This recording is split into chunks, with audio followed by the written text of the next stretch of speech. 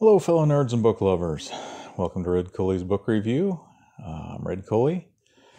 I was just looking. It's been about a year since I started doing these videos. Hopefully the qualities came up in the sound and in the video for this last year. I know that I've certainly learned a lot. One of the first videos that I did was to basically make my top fantasy list of books to read. And I think that it's about time that I revise that and update it. So this is Ridcully's top 10 list for 2018 of fiction books that everyone really should read. Starting with number 10 on my list, Starship Troopers by Robert A. Heinlein. Robert A. Heinlein also had several other extremely good science fiction books. The Moon is a Harsh Mistress, Stranger in a Strange Land, a couple of the more popular ones. Starship Troopers. It's a political book. It has very little to do with the movie. The names are the same. Other than that, pretty well completely different monsters. I loved the book. It talks about, what patriotism is, what honor is, how a society should function. Whether you agree with him or not, he brings up some good discussion points, some good thoughts. Most of the things that he talks about, I agree with. I think that they are how society should be. Loved the book. Loved the armor, loved the mech systems, loved the war. Really good book. Everybody really should read Starship Troopers before they die. Number 9 on my list is Columbus Day. This is a modern book. The author's only been writing for a few years. He does the Expeditionary Force series. His name is Craig Allenson. These books start out with just a basic planetary alien invasion, and then there's a plot twist of a character that I didn't see coming, different actions that completely caught me off guard, and they were hilarious. This is almost a comic science fiction. It's got some characters in it that you can completely get lost and forget to even think about the plot. The plot's pretty good. I'm so caught up when I read this book that I forget to even look for plot holes. So that tells me that it's an exceptional book. Hopefully you'll get the chance to read it. It's on Audible. His next book is coming out in September. I've got it pre-ordered. I think it's book 6 in the collection. Really good book, something that you really should read. Number 8. This one I'm probably going to get some discontent with being number 8, but Hitchhiker's Guide to the Galaxy with Douglas Adams. And I'm only doing one book per author because Douglas Adams is one of those authors that nearly every book he wrote should be in a top 10 list. He's got the humor, he's got the British humor, the intelligence. The guy was brilliant. He died so young. It was a horrible blow to literature and to all human beings everywhere. Hitchhiker's Guide to the Galaxy, Salmon of Doubt, Starship Titanic, everything that he wrote. If you listen to the audiobooks, the ones on Audible are read by, I can't remember the gentleman's name. He's really good. But there are a set out there that Douglas Adams himself actually wrote. If you get a chance to listen to those, they are also exceptional. I've got both sets. You won't lack for experience either way, but it is kind of neat to have the author actually read his book. Number 7 on the list, Ender's Shadow, Orson Scott Card. Now, of course, those of you that know science fiction fantasy, which probably going to be most all of you, know that Ender's Game preceded Ender's Shadow by quite a few years. Ender's Shadow is better if you read Ender's Game first, in my opinion, but Ender's Shadow brings out the main character's being and his point of view for the same time period and the same conflict that happened in Ender's Game. And it is just done magnificently. Myself and my sons, we've read it several times. We're always talking about it. Once in a while, I'll call them, "Come here, Bean," and they love it. You know, you want to be Julian Delphic. You want to be Bean. He is a hero. His character is entertaining. He's intelligent. You want the book to go on. You want another whole series of books at that quality of Ender Shadow. Excellent book. Everyone should read it. 6 is pretty well the entire John Ringo collection. I chose Hell's Fair. I just already got done going through the Porcelain series and the spin-off series Callie's War. John Ringo, I believe, has over 40 books that he's authored or co-authored. Some of them not as good as others, but a couple of the series, you know, and I chose the Porcelain War is one of the best. He's got the Prince Roger series. What were some of the other ones? The Troy series. They capture the imagination. They've got some really fun sci-fi, some really good characters. Ringo's one of my favorite authors. It's really neat to have living authors, so you can look forward to even more books coming out. I chose Hell's Fair. It's the last book in the Porcelain War series, mostly because of Bun Bun. There's a whole story around Bun Bun, the characters associated with Bun Bun, what Bun Bun does, that is a side story in the main Porcelain War series, but it's hilarious, it's clever, it's fun. So that Bun Bun basically moved Hell's Fair to the book, my favorite book in the genre, all of the John Ringo's works, out of a lot of really good books. Coban, Steven W. Bennet. Another modern author, still alive, still writing books. The Coban series, and it might be because I'm getting older, it goes into genetic manipulation and what genetics and what science theoretically could do with our human bodies as far as helping them to heal, helping to be stronger, helping our bodies to be able to regenerate so that we could live longer, live healthier. And then, of course, tied in with that is an alien invasion and how they use it to combat these physically, militarily, vastly superior aliens that are attacking. Excellent book, excellent stories, love the characters. The original book was done by a group of different people, different voices. I think it's the best. The preceding books didn't have the same voices, but they were still excellent books, and the storylines are something that you would really enjoy. It's one of my favorite books of all time, one of my favorite series of all time. Number 4, this one is traditional. It's really hard to do a top fiction, nearly impossible to do a top fantasy series without J.R.R. Tolkien and The Hobbit, by extension, The Lord of the Rings. My understanding is J.R.R. Tolkien took years and years and years to write these books.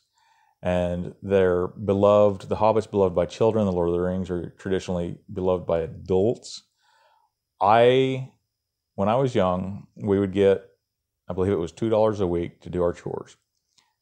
I could never save up that $2. That $2 was spent down at the gas station on Chick-a Sticks and Charleston Chews, pretty well the day that we got it. So I could never save enough money to buy books, except for on my birthday. On my 8th birthday, I got a $20 bill from my grandmother. I went to the bookstore and I bought the Lord of the Rings collection. Let me grab that real quick.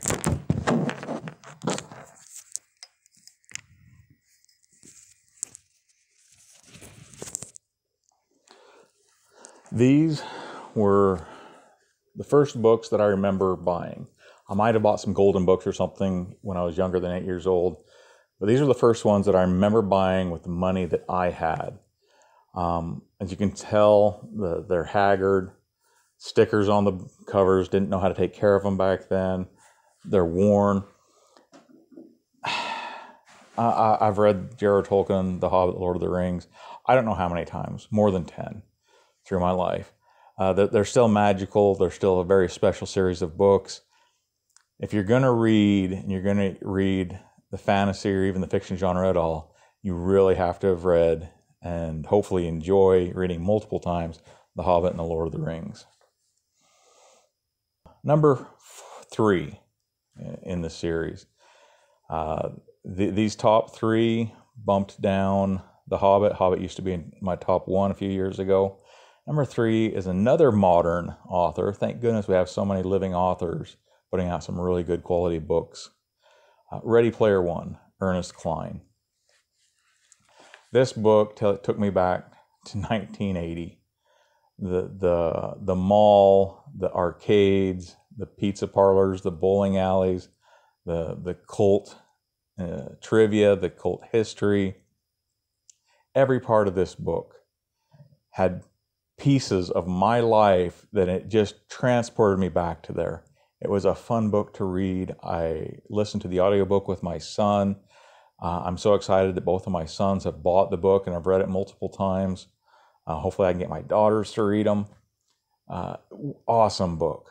Awesome book. If you have any connection or any even passing knowledge or interest in video game, electronic technology, past history, Ready Player One is a really fun book, even for the younger generations. Number 2, Terry Pratchett. Terry Pratchett's another author which has over more than 40 books. Unfortunately, Terry Pratchett has passed away. He had an aggressive bout of Alzheimer's, if I remember correctly. It was just a horrible loss, once again, like Douglas Adams. You know, for us to lose such a talented author, such an imagination, the dry wit, a lot similar to Douglas Adams. He's like the fantasy version of Douglas Adams. His Discworld series is one of the best series ever written. I chose Thud out of the book, mostly because there's one particular character that has an epiphany in life and a transformation in his life that really hit me hard on somebody that woke up and had an opportunity and the crossroads, you know, the path not taken, he got to take it. And so Thud is a very special book. There's lots of them. The very first book he ever wrote, I believe, was The Carpet People, not one of his more famous books, but even that one, I think he wrote it when he was like 18 or 19, then rewrote it a few years later, is a good book. Soul music. I just picture somebody standing on stage and doing a rock concert in a fantasy setting. Awesome. Awesome characters, fun stories. You would be really hard pressed to pick up any Terry Pratchett book and not have an enjoyable read. And some of them, pretty much guaranteed. You read 1 or 2, you'll be hooked. You'll want to read all of his books. Excellent, excellent series. Now, this top book is kind of the reason why I wanted to redo my top fiction book list for 2018. And I do got to do a shout out to the Thomas Frank channel. He did his top fiction book list, and I believe this was number 2 on his list, and I'd never heard of it before. It's Harry Potter and the Methods of Rationality. Originally, it was under the name Less Wrong. Of course, a writer's name. The name of the gentleman is, I'm going to slaughter this, Eliezer Yudkowsky. He is a artificial intelligence computer programmer, if I understand his backstory correctly. He's written other books about rational thinking, scientific method. How do you think through? And this book is basically taking the Harry Potter series and turning Harry Potter's rationality and intelligence up to 10. Not just Harry Potter, but almost all the characters. Before they do anything, you can tell that it's been thought out. What would the most rational sequence of events be for this character to do at this point? And if they're intelligent enough, which most of them are, let's have them do that. This book is amazing. He's had a couple competitions. It was written over a few years. A lot of fans wrote in and helped with the writing of the book, if I understand things correctly. So it's not just Eliezer, but a lot of the fans helped comment and upgrade and rewrite and improve the quality of this book. It's a fan fiction. It can be found on the internet for free. Harry Potter and the Methods of Rationality. There is a bookstore here that you can take books off of the internet, and they will print a single print copy. I'm going to do my best to have them make me an actual physical copy of this book. I really want it on my shelf. Harry Potter and the Methods of Rationality, my number one book, my number one pick, favorite book. I've read through it 3 times now, and I only learned about it a few months ago. So if you get a chance, check it out. You'll love it. I got to do a few honorable mentions real quick. We Are Legion, We Are Bob, Dennis E. Taylor, The Bobiverse, excellent artificial intelligence future book. The Lamb, The Gospel According to Biff, Christopher Moore.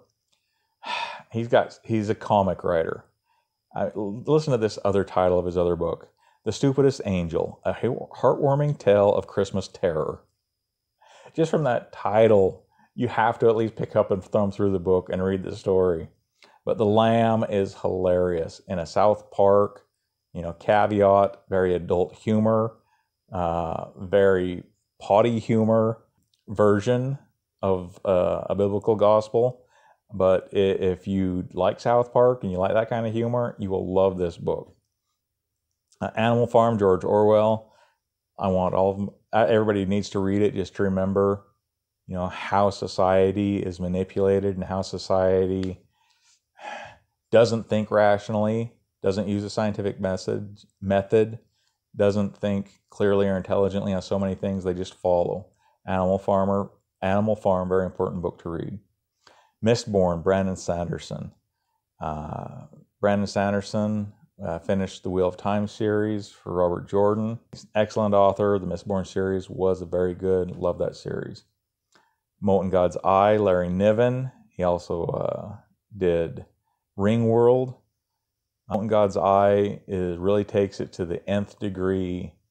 What will happen to the Earth when our resources run out, and thinks about some of the problems and what or some of the social decisions that will have to be made.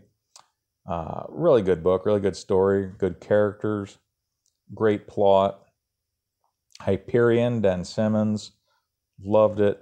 Armor, John Stakely, excellent science fiction book. Snow Crash, Neil Stephenson, he also wrote Diamond Age.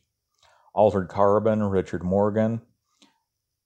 That would probably be in my top 10, other than he gets a little too graphic on a few parts.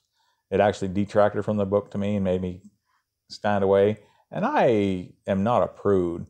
I can take a lot of sex, drugs, and rock and roll and violence in my books. I enjoy quite a bit of that in my books. I mean, Ringo is known for quite a bit of that. And Altered Carbon just took it a little beyond where I was comfortable with. But the story outside of that is excellent story. They've got the TV series now. I haven't finished it, but it seems to be following the book really well. Really good book. The Painted Man, Peter V. Brett, The Demon Cycle. All those books are fun reads. Sirens of Titan, Kurt Vonnegut, Slaughterhouse-5. Traditional, books that are famous, that they are books that you really should read. The Dragonlance series. Put that on there just because in my youth they were so special. They don't hold up as well as reading them as an adult, but there's a lot of nostalgia involved. I would say there's still a lot of fun reads in the Dragonlance books. Pierce Anthony. Pierce Anthony, same thing. He's got some really fun Incarnations of Immortality series, the Xanth series, some really fun books to read. That's it for my list and my honorable mentions. I do want to leave you with a thought for the day. Have you ever noticed when you eat popcorn that if you put enough butter and salt on it, that it tastes just like butter and salt? Jerry Pratchett. Thanks. You guys have a good one.